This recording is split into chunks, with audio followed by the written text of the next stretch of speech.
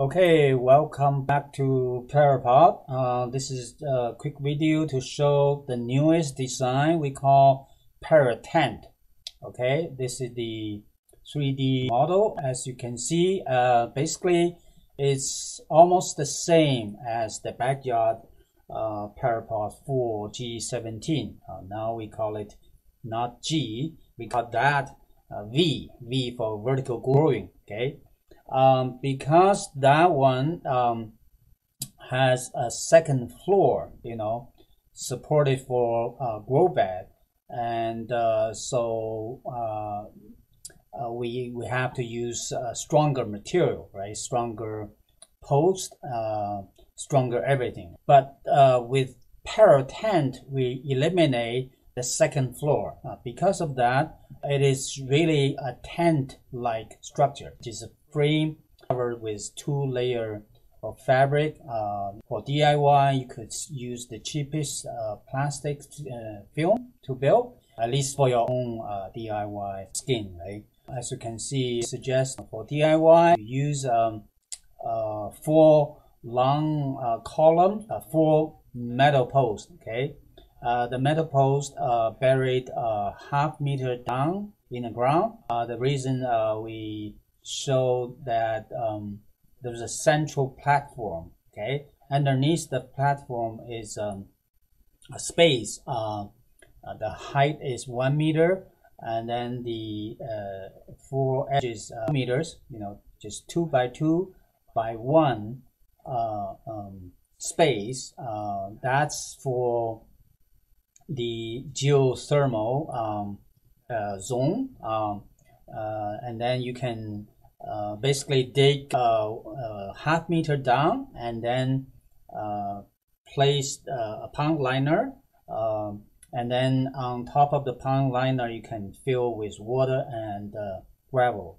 And this is similar to the one I have in the backyard, but it's a much smaller, instead of the whole area. And then we suggest only need the central area, the 2 by 2 meter area to be the geothermal mass. And then we suggest to bury 2 soap containers inside the area, underneath the platform. So this way, soap reservoir are lower, right? 2 reservoirs are lower than the bottom of the double layer cavity, right? So the liquid can flow back to the tank, central tank, through the bubble generator. Okay, so as you can see, the liquid is collected through the pipes, leading to the bottom of this area, and then the liquid flow, okay, first to the bubble generator and then back to the central tank. That's what it is. Okay, so yeah, very simple. As you can see, you got steps leading to the platform. If you use it for temporary living, you can place at least 3 beds on the side. Okay, and then the platform, you use it for central, for common area. As long as the post is strong, you can do like a hammock, right? Hanging bed, right? Do something else. But anyway, this just give you an idea, right? What you can do with something like this. And also you can use it to house aquaponics operation. You have 4 long sides to place the for example, fish tanks, right?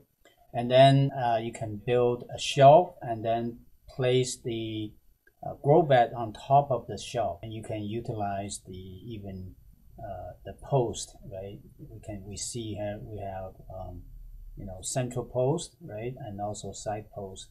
But anyways, you can easily build a shelf on top of the fish tanks, so you can easily convert this into a real greenhouse, even though it's called PyraTENT. So anyway, so This way, we hope that you can easily build it yourself by giving you this design, and as you can see, the door, the entrance is basically the same thing, same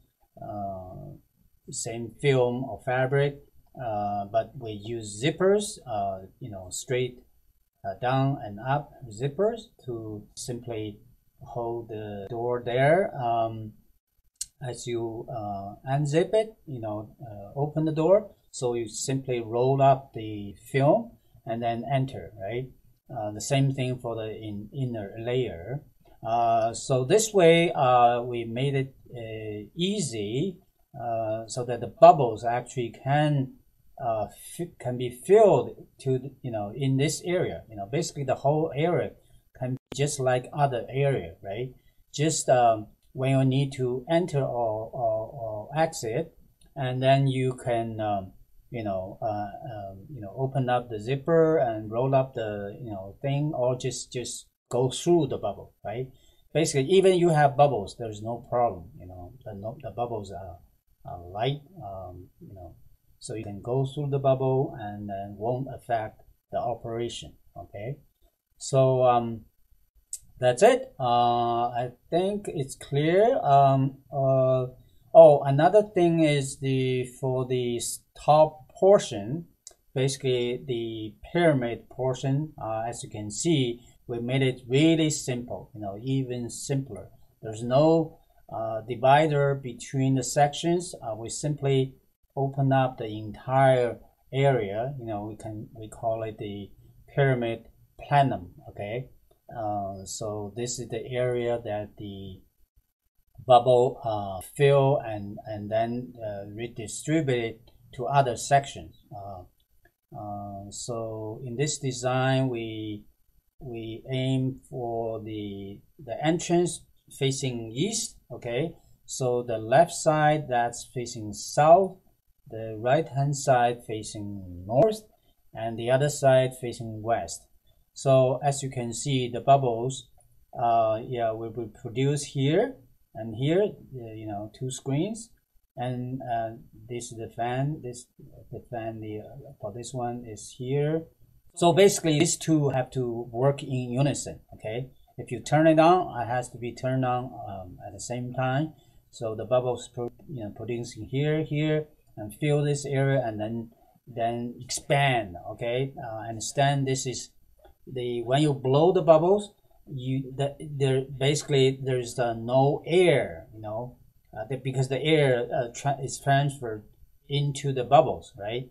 So it's the expansion of foam that cause everything expand. Okay, and then continue expand until the bubbles fill this area, right? Fill this area. So from this side, and then as you continue, then the much lower pressure created here, right, in this region, and then you got to start to see some flow. Okay, very slow flow actually, because simply the idea is to borrow air from here and then transfer the air into bubbles, right? And then until you replace the whole area with bubbles, with no air you can use, because all the air has been transferred into bubbles. Okay, so that's the idea. So for that reason, it's very hard if you haven't worked with foam in this structure. It's very hard to understand what is going on until you build the tent, like this yourself, right? Then you understand the whole thing, right? But anyway, that's why I need to explain. That's why it's not obvious, because it will behave quite differently, okay, than air and then liquid. Okay, so just to let you know. And also note that we have basically 4 bags, 4, we call it panels, right? X panels, but they are really bags hanging, from outside. And the central pyramid plenum has a mechanism, so we tie on to the 4 pipes, horizontal pipes on the 4th side, and then this layer, the inner layer, with the outer layer simply cover from outside, right? And then the inner layers, we actually made it so that it's hanging from the top here. You can use a bungee cord or something with some kind of elastic, property, and then just hanging from there, and then just tie the edges to the horizontal pipe, and then the film overlap from top, right, to so that nothing can fall through, right? So and the liquid fall just like this, right? So without any problem. This area, you can call it knee wall, and we simply use 1 layer, fabric or film to cover it. You can, when you build, you can use bales of straw. Okay, you can use straw bale, the square one, to line up and to insulate the bottom, all the white area, the knee wall. And or you can use other mechanism.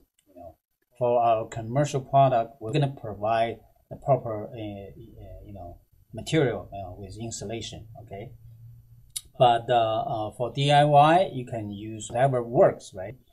As long as this area is insulated, and then you're not going to have the problem of air entering in from here, or the frozen liquid, right, on top of the surface. Okay, yeah, that's it.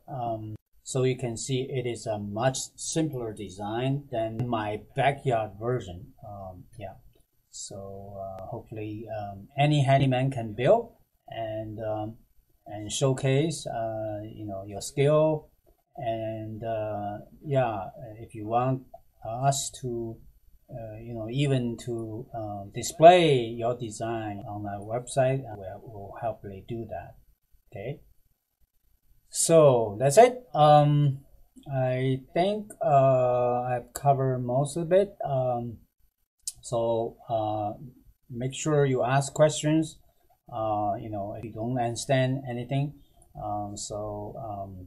Yeah, hopefully you can do it yourself. Okay.